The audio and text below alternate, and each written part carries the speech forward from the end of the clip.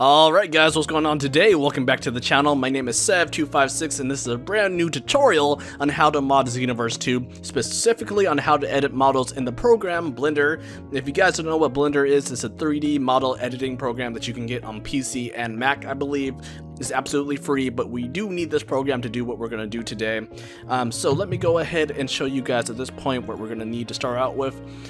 So specifically, we're going to go ahead and join two models together so you guys can make a brand new model. We're not going to do any resizing or cutting off of models because I want to keep this very simple and basic for you guys to learn this out. I'm still kind of learning the process of this, so if I make a mistake, guys, I do apologize, but we're going to go ahead and get started right now, okay? So first things you guys really need at this point are the .esk, the .emd for the main file or model you're going to be using, and then the .emd of the second model you're going to be using.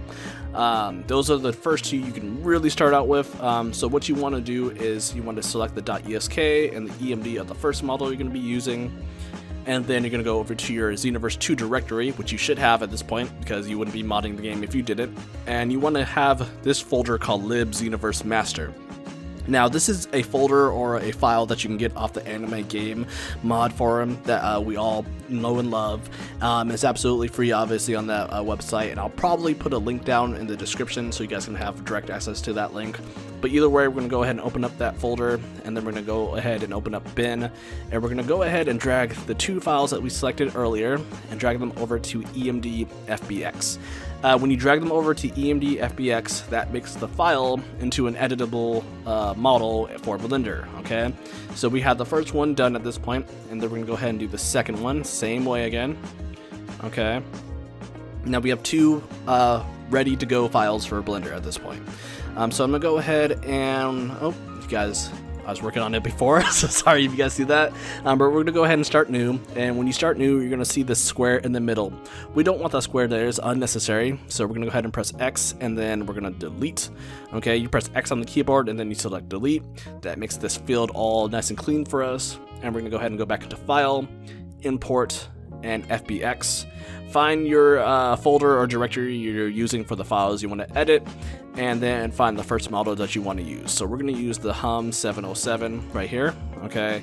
And then whenever you import the file, it's going to look like this. It's going to be all laying down on the ground.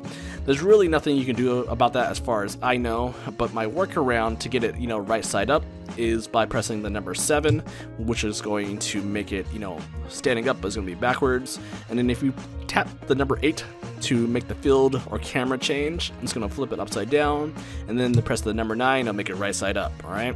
So that's how you get it to where you can actually see what you're doing. And then if you zoom in a little bit more, you're going to see the skeleton, and then you're going to see the model. Now both are selected. We don't need the skeleton selected though, so what you want to do is right click the model, that'll deselect the skeleton, and then there we go. We're in Blender, we have the model in there, it's great to go, okay? So at this point, what you want to do is come down here to where it says object mode, and then you want to select edit mode. The edit mode is going to change the model and to make it into this wireframe orange looking color right here at this point. And then we're going to come over to the right here, and it's going to have this little globe or ball thing that says type of active data to display and edit material.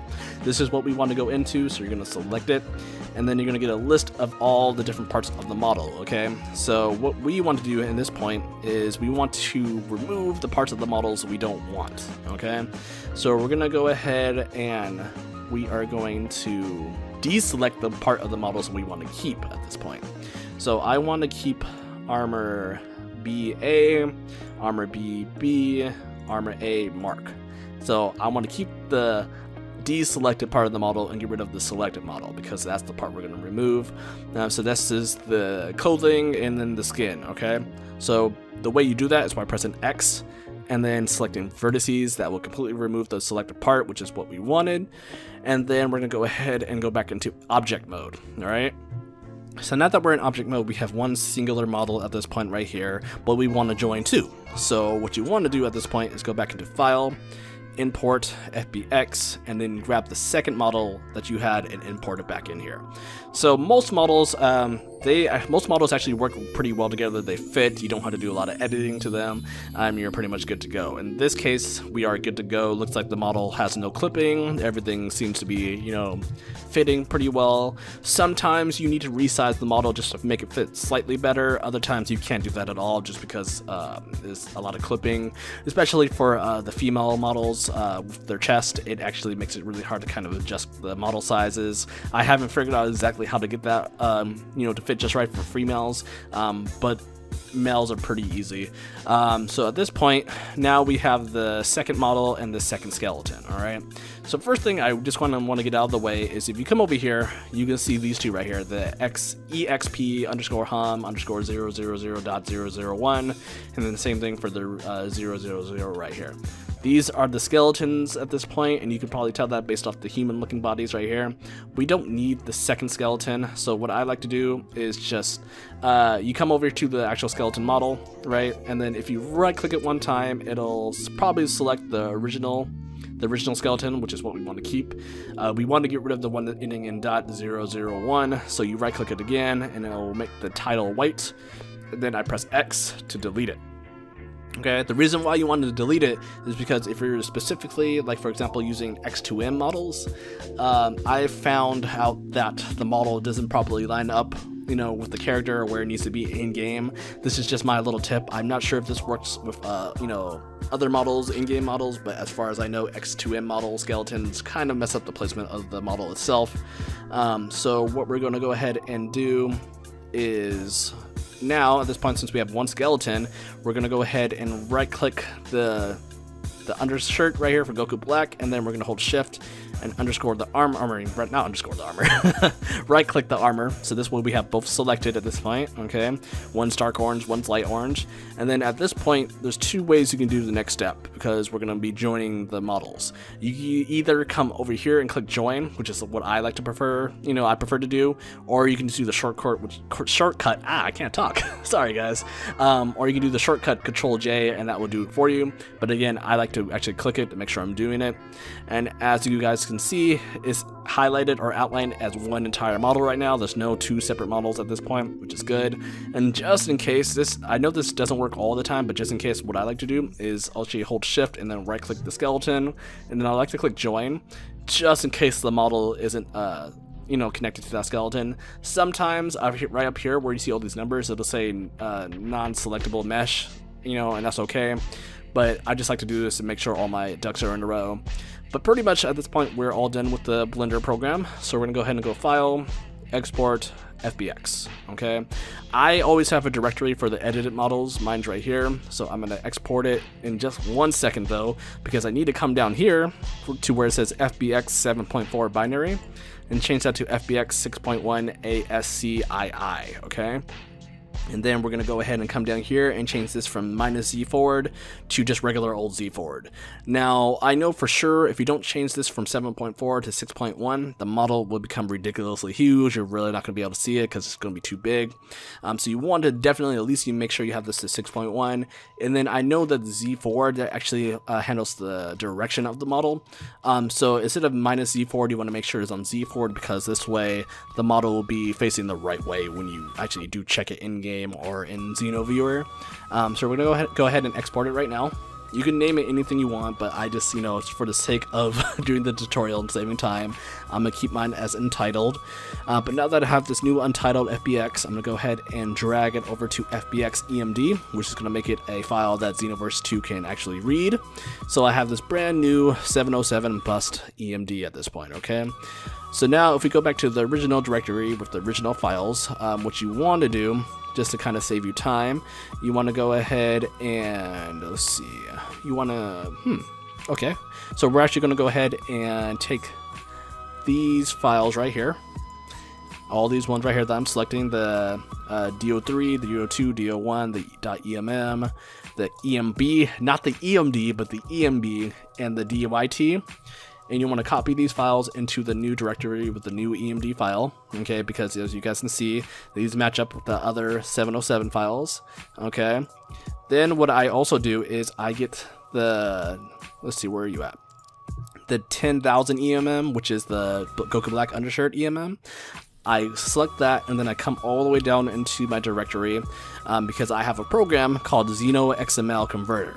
Okay, now what you do is you take the .emm, drag it over to the XML converter, okay, and that will make a new XML file. And then what I also do, since I'm in the original directory, I go ahead and go back up, right, find the EMB pack program that I have at this point. And what I do for this, if you guys don't know, I take the original Goku Black undershirt EMB and I drag it over that, okay, and that makes a brand new file. And the .emb controls the textures, or has the texture files that go onto the actual model, okay.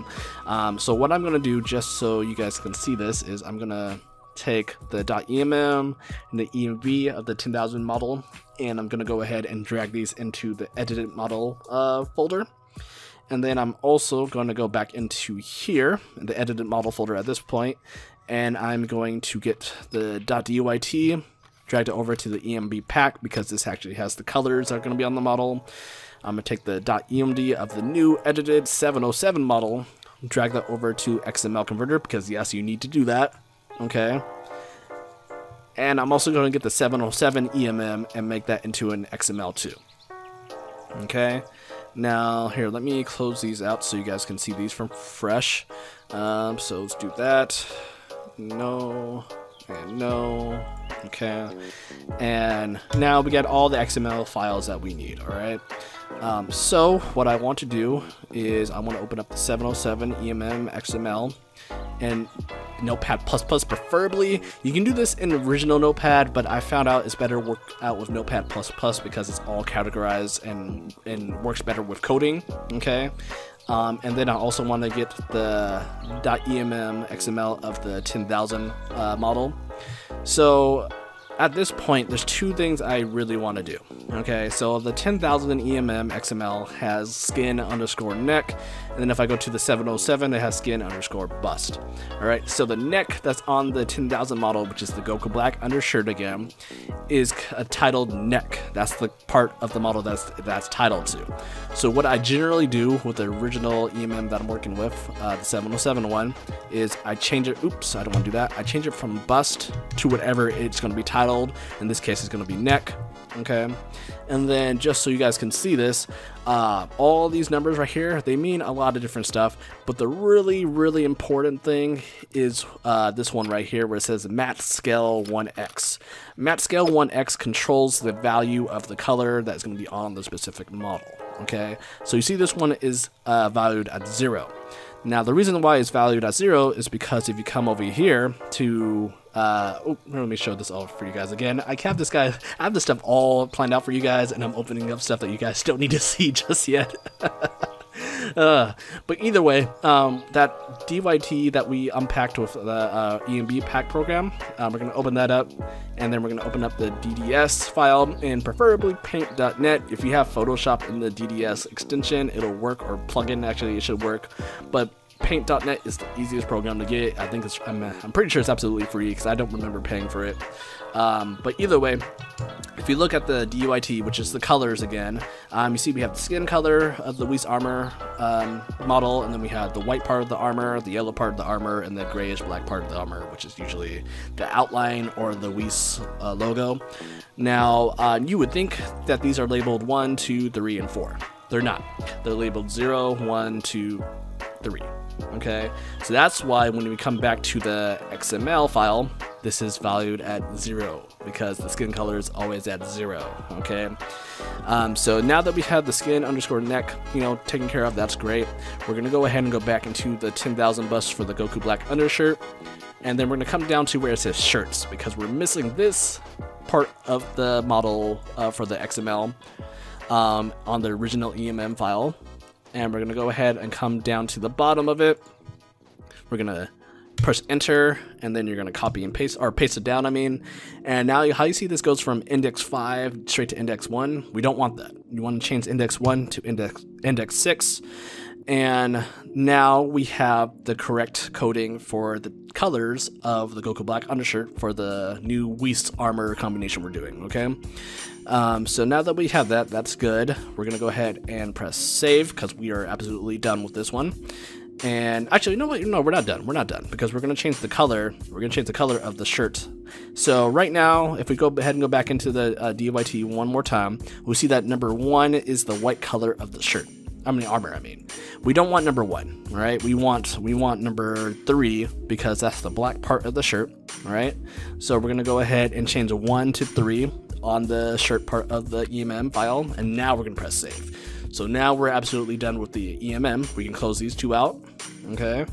And then we're gonna go ahead and we are going to see the .emd XML. So we're gonna open that one up, and you're gonna see all of this information right here. All right, you're gonna see all this information. We don't need this information at this point. We don't need all that. So what we're gonna do to make this more manageable for us is we're gonna press and hold down Alt and 0. That will compress all those lines down into, again, a manageable form for us to read. And then you're gonna get this plus sign that is next to the number 2 and number 3 and number 4 and number 5 and number 6 and number 12. Okay, the EMD submesh is the part of the EMD file that has the control of the textures. Okay, so if we come over here to skin_neck, open that up, and then we come down to texture definitions, this will give you these lines right here at this point, and you'll see texture index 0 and texture index 0. Now these two control whichever texture is being used, just like the DYT and the EMM file. Because remember how the EMM, we needed to change the color of the matte scale 1x from 1 to 3. That's pretty much what we're doing for the EMD file, except this has to do with the textures.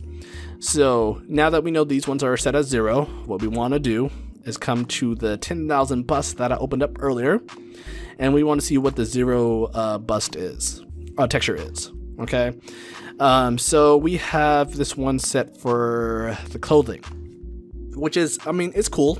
We don't need that one though. And then we have number 1 right here, which is the actual skin part of it.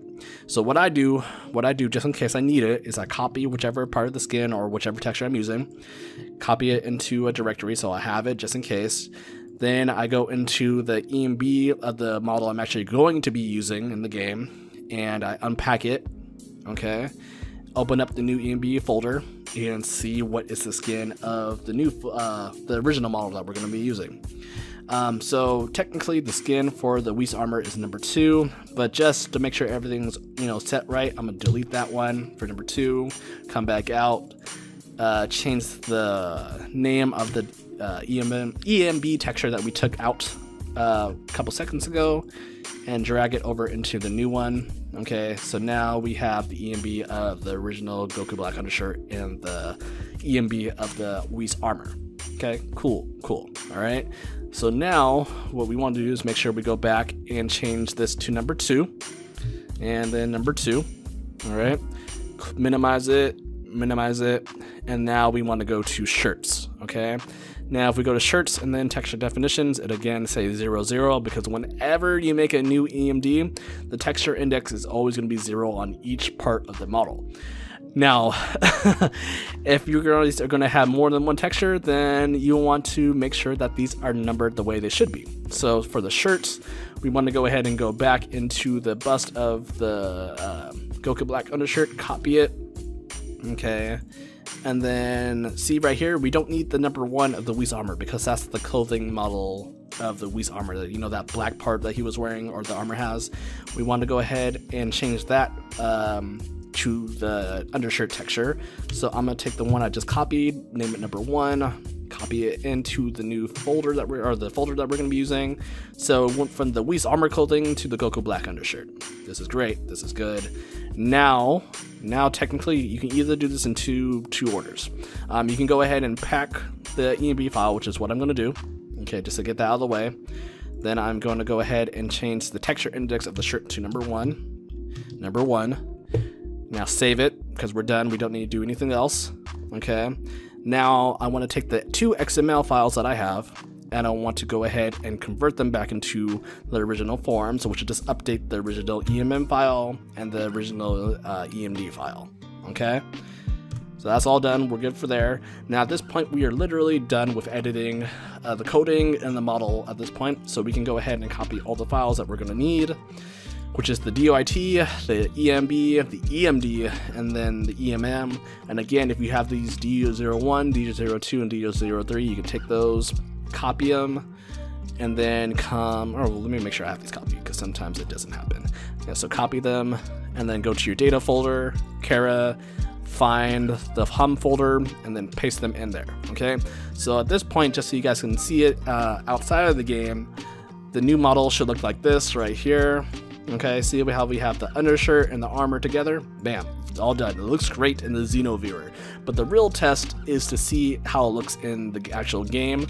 So at this point, I'm gonna take a second, load up the game, and be back with you guys in a few seconds, all right? Okay guys, so we're in the game right now, and we're gonna go ahead and see how the model came out. If everything went perfectly, the textures should be just fine, the color should be just fine, and the position of the model should be just fine. So let's go ahead and see how the Whis armor looks now with the Goku Black undershirt. And bam, it actually looks pretty good. So see, we have the armor, you know, it's perfectly colored, the textures are perfectly great, the undershirt for Goku Black is right there, the textures are all fine, so everything is perfect at this point. So really, now that you guys know how to at least combine the models and import them and export them and edit the coding for it, which is honestly very, very easy, you're just changing a couple of numbers and a couple of words, everything for you should be at this point fine when it comes to actually getting workable models in the game. Now when it comes to resizing and you know, cutting off certain parts of the model, that's more of you learning how to actually use Blender itself and the processes and the shortcuts of that. I can teach you a couple things on it, but I'm really just learning that part on my own. But when it comes to just getting files to work in Xenoverse 2, this is all you guys really need. So just take some time, watch the tutorial, practice on a few models, simple models, and then you'll get to a point where you can make your own stuff, okay guys? If you guys enjoyed the tutorial video, I should say actually, please leave a like down below, leave any comments that you guys need to leave on there to let me know if I can improve on anything for you guys. And you know, just let me know of any ideas that you guys have when it comes to making certain models, because you guys may make something, you know, really, really cool or something that I never thought of. But that's all I have to say for you guys. Again, I hope you learned something from the tutorial, and I'll catch y'all later.